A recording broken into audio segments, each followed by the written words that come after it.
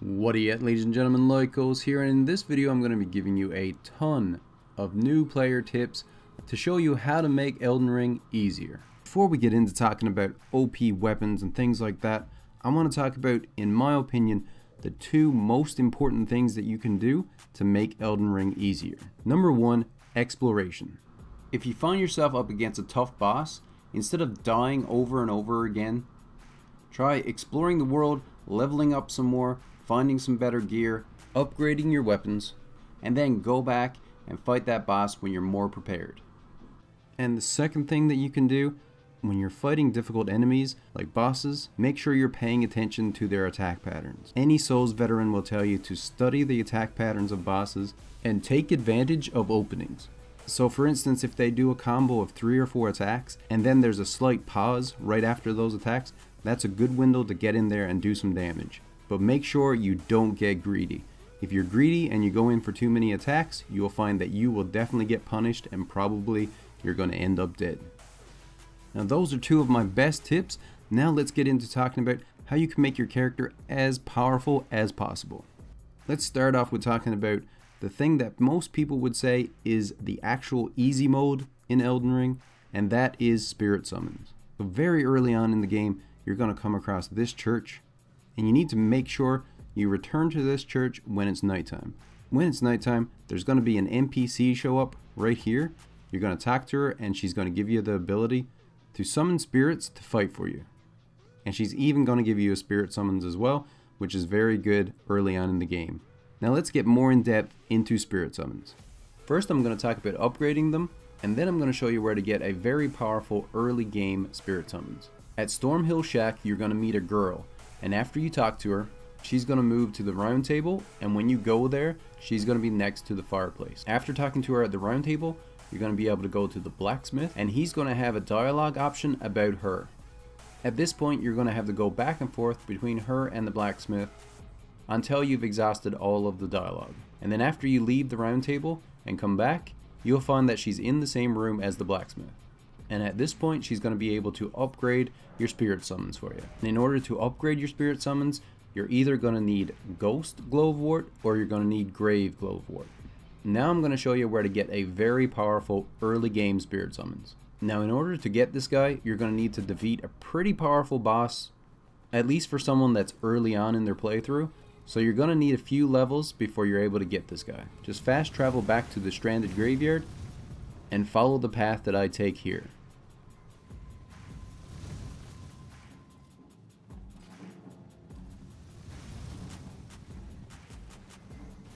It's a little tricky, but if you follow my path, you should be able to do it without any issue.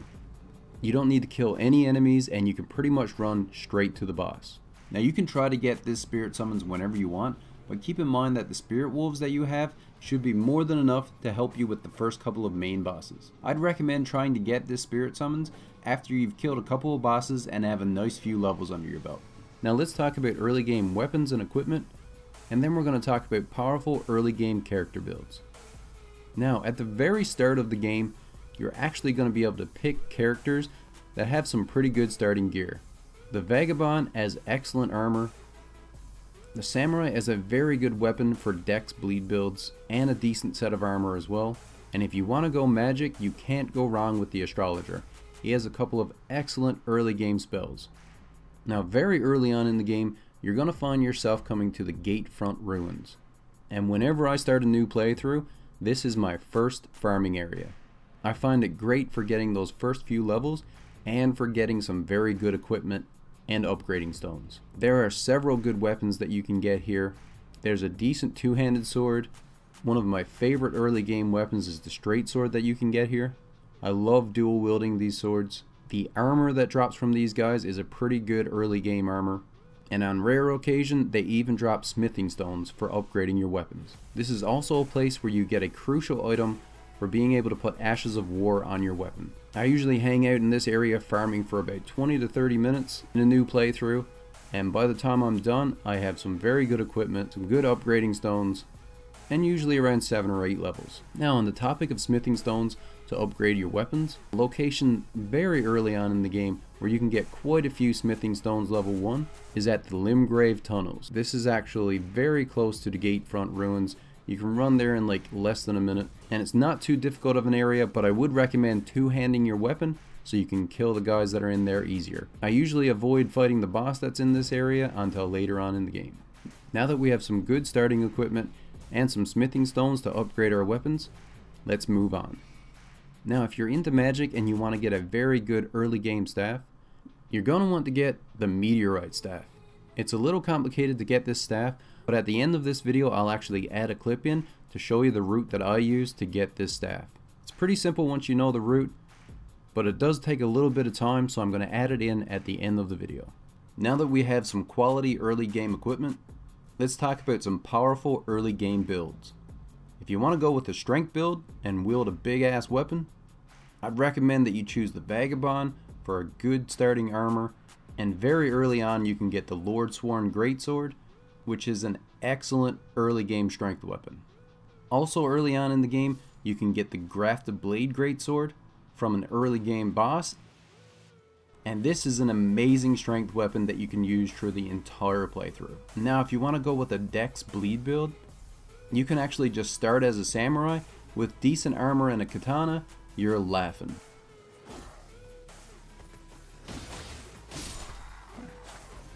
Here I'm using the Ash of War Bloody Slash. This is great for bleed builds and can be paired with strength and dexterity builds as well. You'll be able to get this in a small fortress that's located here on the map. There's a somewhat tough enemy that you need to fight in here. You could call him maybe a mini boss, but he's not really a boss. And after you defeat this guy, you'll get the Bloody Slash, one of the best Ashes of War in the game. Now everyone knows that magic is another easy mode, and if you want to have a very powerful early game magic build, all you need to do is go with the Astrologer and get the Meteorite Staff. And remember, I'm going to show you exactly where to get this one at the end of the video. A place that you're going to want to go pretty early in the game is the Third Church of America. Now the churches are very important places that you're going to need to go to in this game, because in them you find the tiers to upgrade your flask. But this church is a little more special than the other churches. At this church, you're also going to get the Wondrous Physic. Now right away, it's going to give you the ability to give yourself a little more health. So basically it's just an extra health potion. But the further you get into the game, it's going to be able to give you more and more unique perks. It's an extremely useful tool that should definitely not be overlooked. Now one of the first things that I said in this video is to make sure that you get out there and explore the world. This is a very crucial thing for making Elden Ring easier, and early on in the game you're going to want to explore south. This is actually an area in the game that you can completely overlook. In this area you're going to find multiple churches, so you can get extra tiers to make your flask more powerful. Way down south you're going to find Castle Morn, and this is the location of the boss that has the Grafted Greatsword, one of the strongest strength weapons in the game. Now Castle Morn is a completely optional area, and it is a little bit tough to get through, but you can get some pretty good items here, including smithing stones level 2 and several other very good items. Also down south you're going to find these mini dungeons called catacombs. Now you can find these all over the map, not just down south, but the ones down here will give you early game items that you'll need for upgrading your spirit summons. Now the last thing that I want to talk about, a thing that can make your character a whole lot more powerful and in the process make the game quite a bit easier, is farming runes. And I'm going to show you where to find the easiest early game rune farm, and I'm also going to show you where to find an enemy that's easy to kill and gives you a ton of runes. Now directly behind the Third Church of America you're going to find a portal.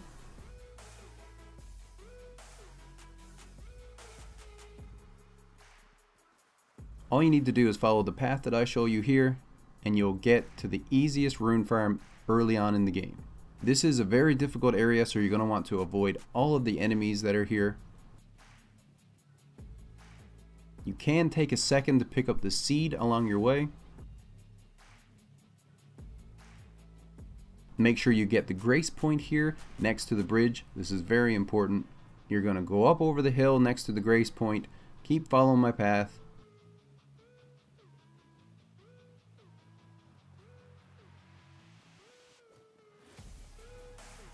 jump down the cliff on the other side,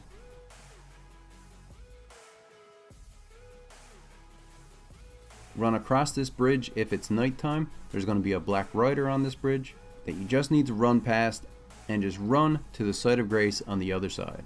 This room farm is very well known, super easy to do. All you need to do is run down the hill. When the giant ball spawns in behind you, you're going to run to the right and you're just going to watch the ball roll off the hill.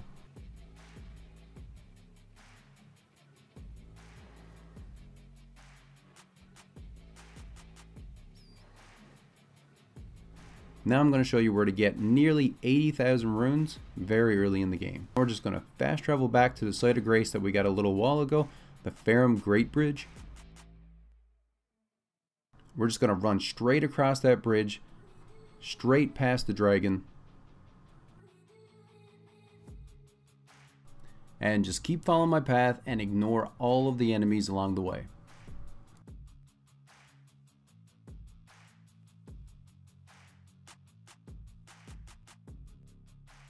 Now this is a one-time chunk of runes, but it's very good early on in the game.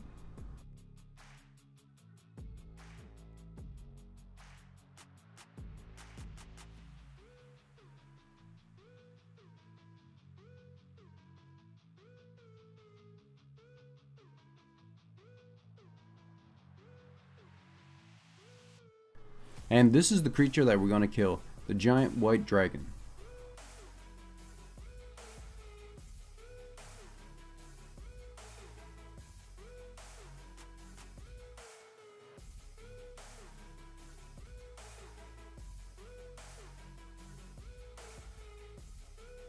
And right up beyond the dragon, you're going to see a small fortress. And in front of it is a site of grace that you're going to want to rest at. For this method, you're going to want a bleed weapon.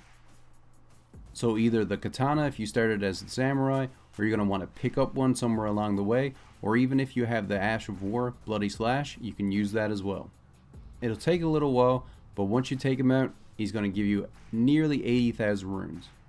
And early on in the game, this is a very good amount of runes.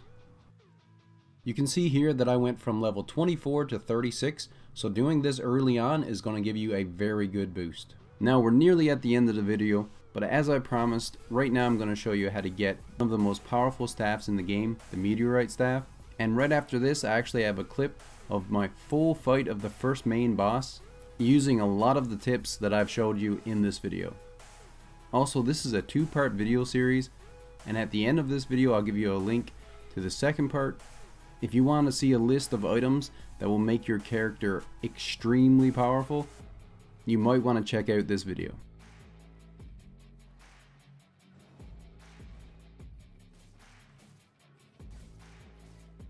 Now as of right now, this is just going to be a two-part series. If you guys enjoyed the video, make sure you hit the like button. And let me know down in the comments if you would like to see other videos added to this series. There is a couple of other ideas that I've been thinking about, and if you guys have any ideas of your own, please let me know down in the comments.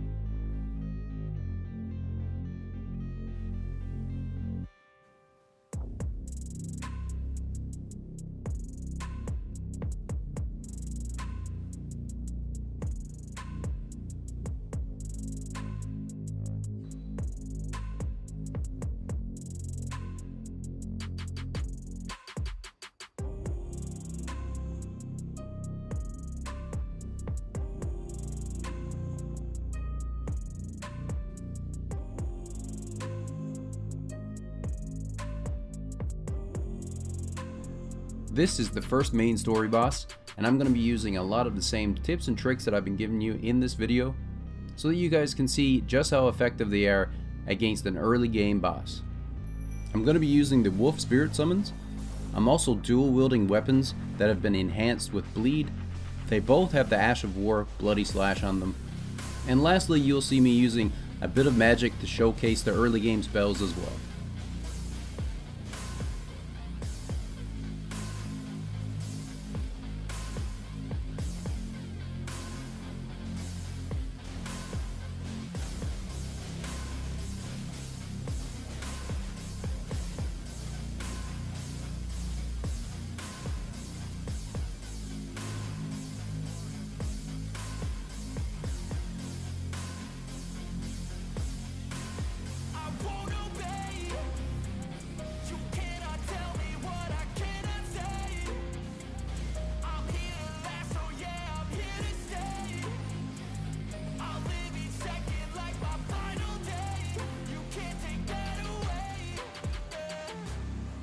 I hope you all got some useful information out of this video. Thank you all for watching, and as always, stay where you're at, and I'll come where you're to. Later, everyone.